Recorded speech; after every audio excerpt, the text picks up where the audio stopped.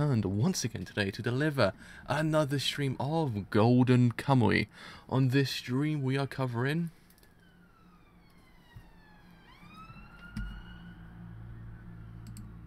Wow, that was... that actually kicked in very, very soon. It kind of scared me slightly. Yeah, so we are back today covering episode 10 of Golden Kamuy, and as we know, it's getting pretty freaking serious at this very stage of the narrative. We're getting to the kind of the big finale, I would say. On episode 10, we've got 2 episodes left, and it's kind of... it's heating up, so I actually can't speak today. My brain's just not letting me. Especially with Shirashi's character, Hijikata, as well, which actually happens to be some kind of things going on there.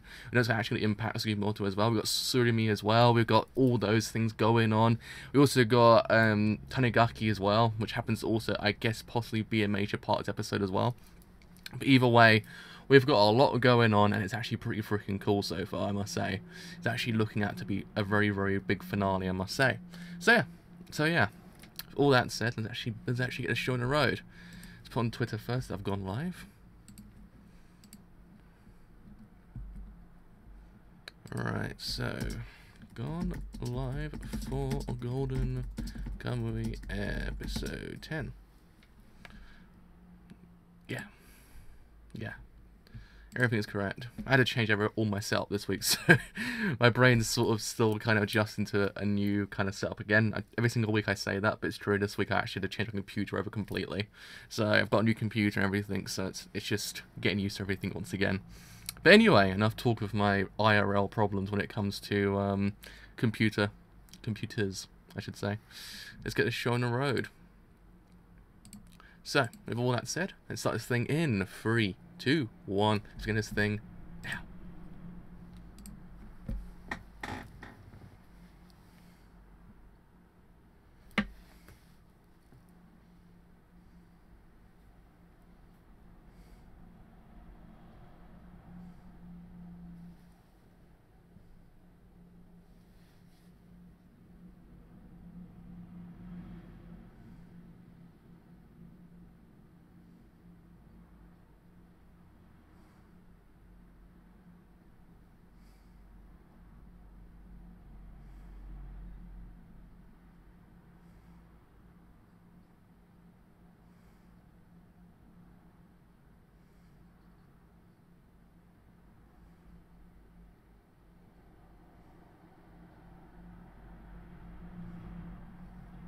Hello, how's it going?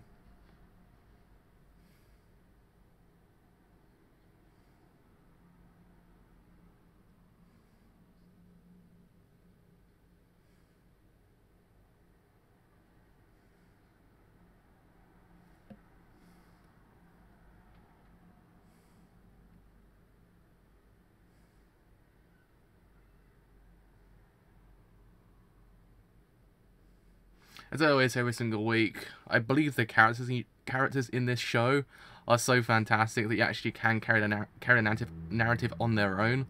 Even when they're separated from the actual kind of main trio of characters, they still kind of carry it, like, completely. Because as time went on, Tanigaki's character sort of came into his own. And it's been so nice to kind of see him slowly flourish as time went on. And slowly grow to know what kind of person he was. I think every single character's actually had that moment this whole entire series so far. When you think about it, every single character practically had it. Sugimoto had it, Aspida had it, Shirashi had it, and now Tanagaki's having it. I mean, it's one of those things that can be a detriment because it's so far into the series, but this show's kind of... it's set everything up already to actually kind of allow it to actually have that breathing space in between, I think. It's structured so brilliantly so far, I think the show is.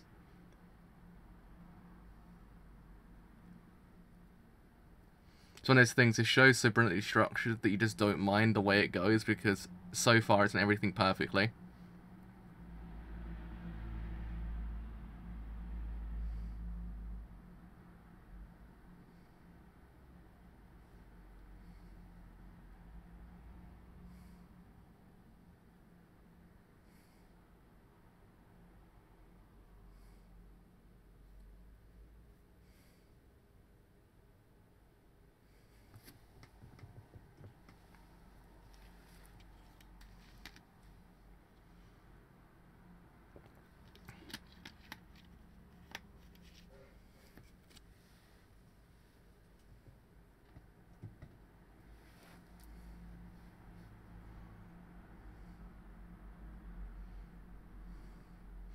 one of the things this show does pretty freaking damn well that is realized as well is the fact that the gold is the main narrative, but in doing so, every single person's motivation grew from it. So you kind of had many narratives going on all the time as well, which really did aid the pacing a lot because you had episodes which didn't really deal with the actual MacGuffin. But in doing so, there was actually moments where characters actually had a mini narrative going on.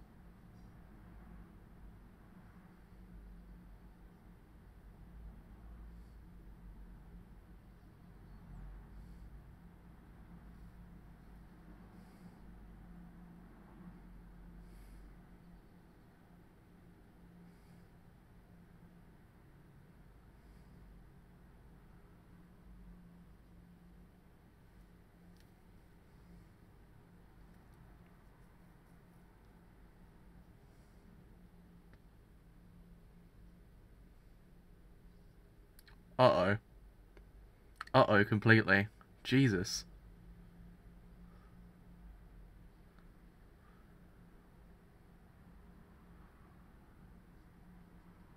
Jesus.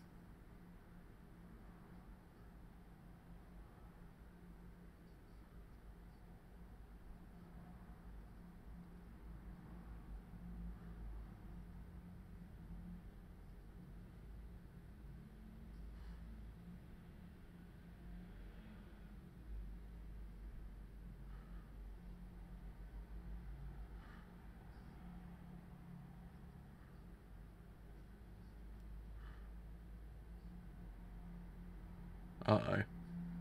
Didn't think about that one, did he? He's like, oh, he won't fight with a gun. Has a gun. The element of surprise, as they say.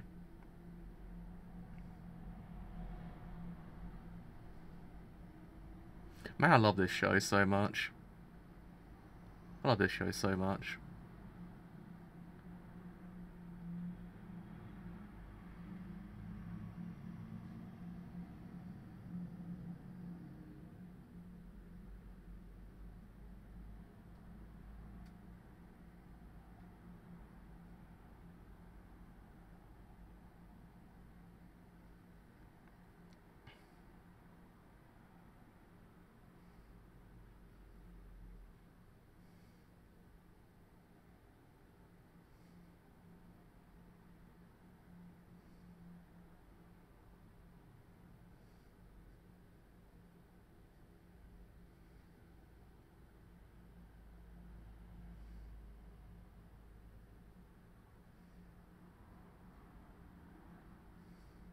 Uh-oh.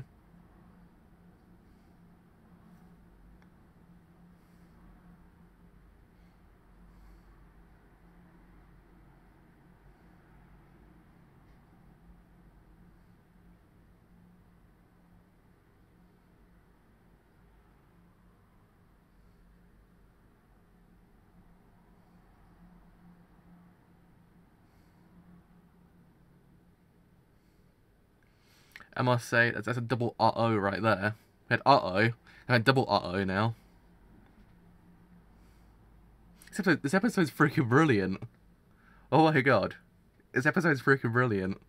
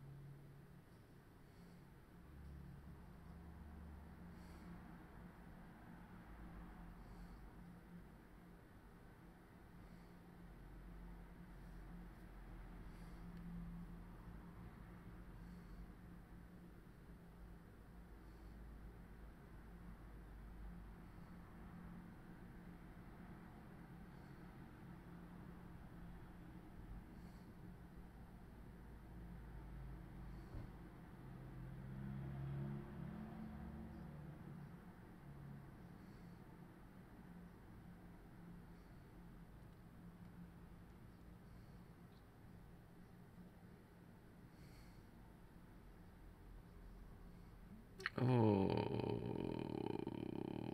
Oh.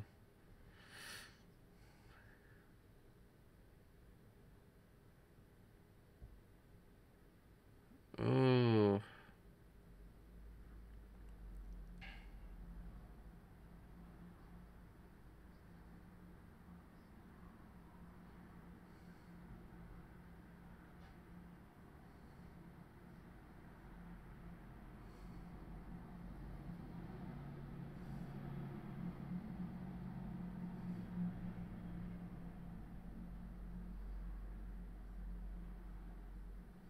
Uh-oh.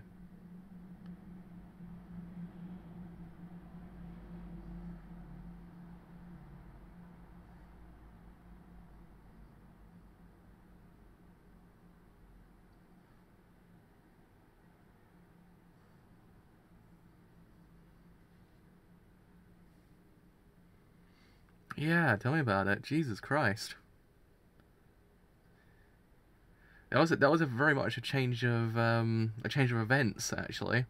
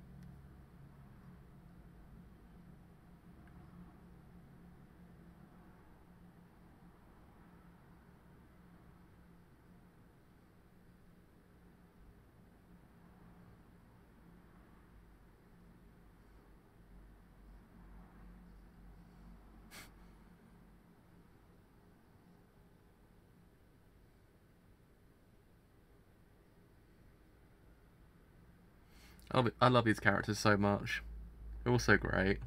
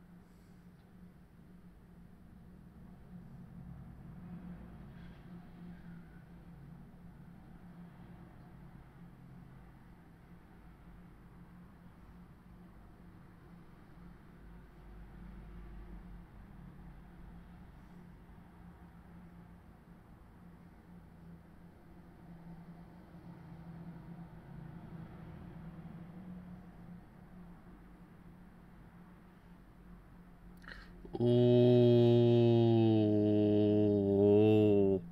Oh. Oh.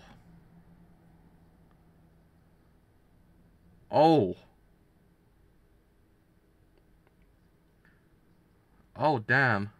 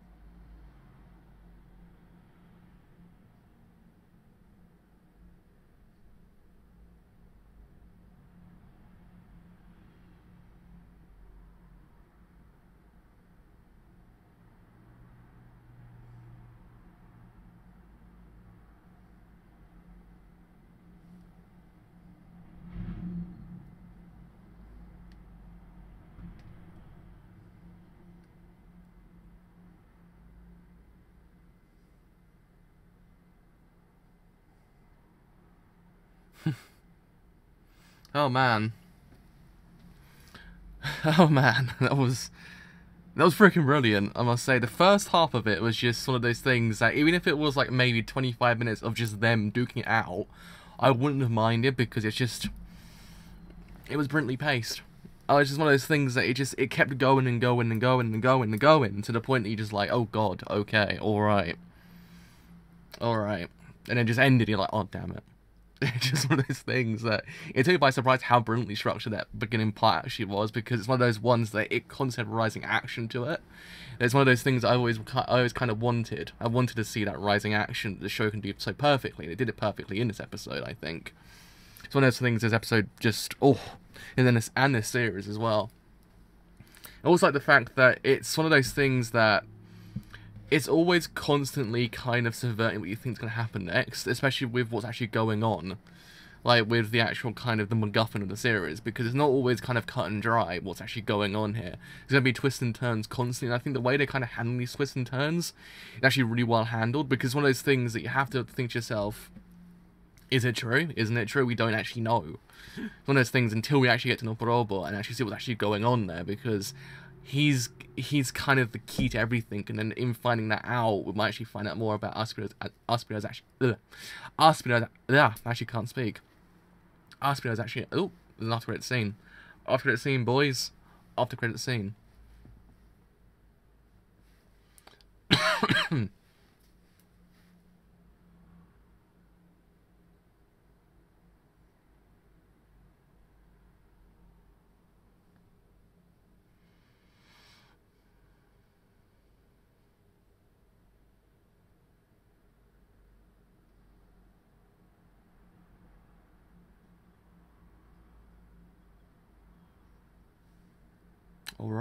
Alright, that seems interesting for a setup for the final. So yeah, as I was saying beforehand, my throat just constantly came out trying to say a sentence. Still is, actually. There we go. So yeah, as I said beforehand, in doing so, you actually might find out a bit more about Aspira actually as a person, because it's one of those things that we know a lot about her, but again, a lot of it's still kind of kept to the back seat just for the idea of how the plot is actually pacing itself. And I actually think it's actually quite cool, because one of those things that we know a lot about these characters, but we don't know all of it about these characters. We only know certain things. And I think the way the show actually does it is actually quite novel, because it's actually doing it in such a way that it kind of keeps you guessing, keeps you going. It's one of those things that it constantly gives you little tidbits here and there of the characters and what's actually really going on here.